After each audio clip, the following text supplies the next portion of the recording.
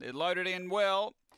And the red light green. We're set to race. 280 now, Betty's Dream. $3 Hayride Reed. We're set. Racing. Out deep. Began well. Betty's Dream. Crossed the field to lead them up. Bottled Fury through to second.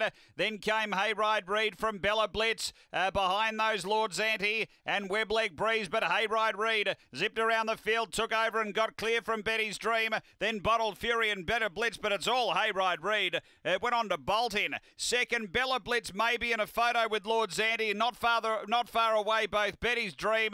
Then we had Bottled Fury with Webleg Breeze. The time here is around the 22nd mark, 20:03.